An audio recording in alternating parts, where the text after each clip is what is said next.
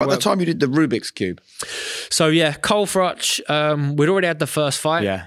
Cole can, I think sometimes it's nerves, but he can ramble. So at times he will go back to the very start. And I thought, if he goes right back to the very start, I'm going to solve a Rubik's Cube sitting next to him at the press conference. First fight, me and no one, you know, me and the trainer. I had one security guard who was legit security guard.